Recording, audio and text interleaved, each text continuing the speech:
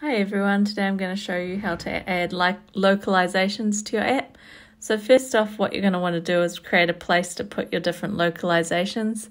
This basically allows you to have different languages presented to the user based on what they've set inside their actual phone settings.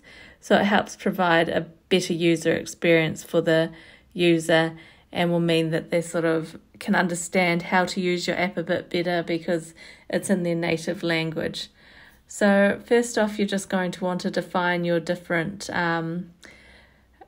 objects. So those are just going to have properties with the property will link to a translation. So I've got my app name of localization tutorial, and then I'm going to have a welcome that's hello, and that's for my English language. I actually don't want my app name to change for the different translations, so I'm not going to provide a value for Spanish and Japanese, and it's just going to fall back to that English translation because that's the only one that provides an app name translation.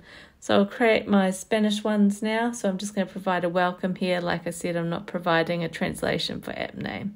That will just be hola.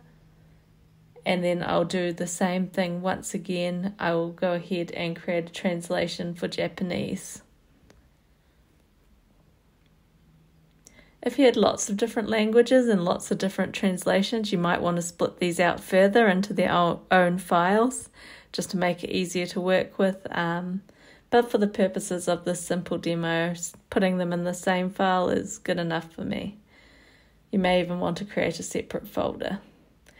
So once you've defined all your different translations, you're going to want to export them so you can use them in your app.js and pass them as translations to the i18n library, which is what we'll be using to help us retrieve our translations for a particular locale.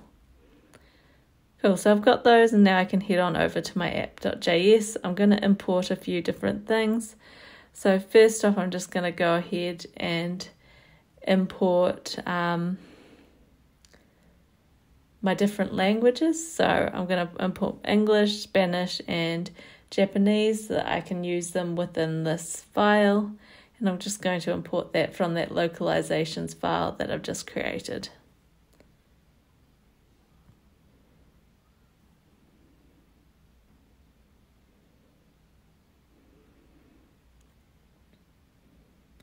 Now that I've done that, there are a few other things I want to import. So I'm going to want to import use state. That's because I'm going to have locale as a state variable so that when I want to change it, it will trigger the updates on the screen. And I'm also going to import star as localization because that's how I'll get the user's locale setting from their phone settings. It'll be quite nice and easy to create the localizations that way. I'm also importing this i18n library, which is really useful and makes things super easy for translations and just does a lot of built-in stuff for you so that you don't need to code up some separate code that would just be reused again and again. So first off, I'm just finding my locale state variable. I'm going to use state, and I'm going to actually default that value to the localization.locale.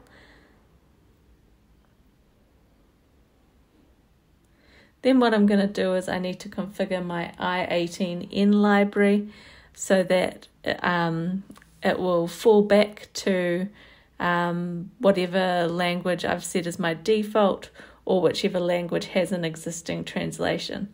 So I'm setting the fallback to be true because I want it to fall back particularly for that app name, which I've defined in English but no other language. I also want to set up my different translations. So I'm going to have my different languages that I've already imported, and I'm just going to pass those to the i18n library. Finally, what I'm going to want to do is I'm going to want to set that locale. So I'm just going to set that locale to be that state variable. Once again, whenever that state variable changes, it's going to trigger my app to update and the correct translations to appear on screen. So now that I've got my i18n library set up, the next thing I need to do is actually use it to get the translation. My iPhone's set up to English, so that's the first language we're going to see. If I change the language to Spanish or Japanese, that's what I would see on screen. So basically what you want to do is you'll call i18n.t and pass in the property that you want to get the translation for. I just need to put curly brackets around that since it's inside that text component. And I'm going to do the exact same with welcome.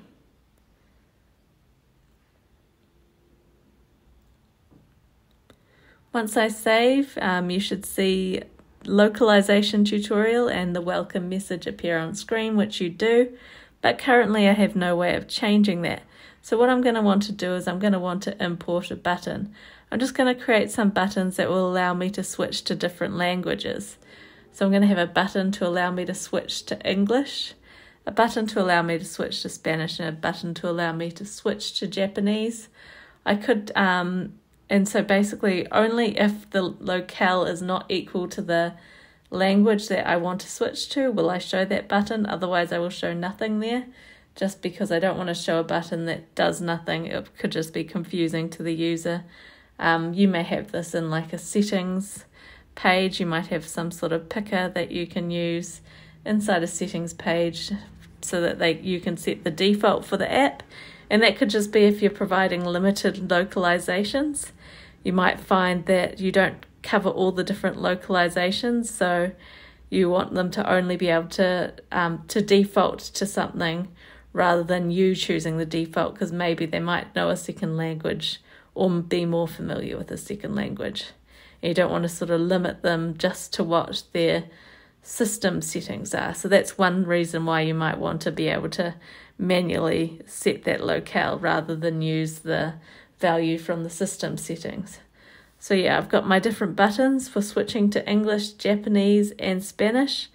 I could have actually put this switch to English, Spanish and Japanese text into my localizations, but for the purpose of this demo I didn't think it was necessary, as you can already sort of see how the i18n library and localization libraries work. So if I click these buttons, it will switch the different translations pretty seamlessly. And you can see that you could easily build that into your application to provide a better user experience. I hope you've enjoyed this tutorial today, and if you have, please like and subscribe for more content. All my code will be on GitHub as usual.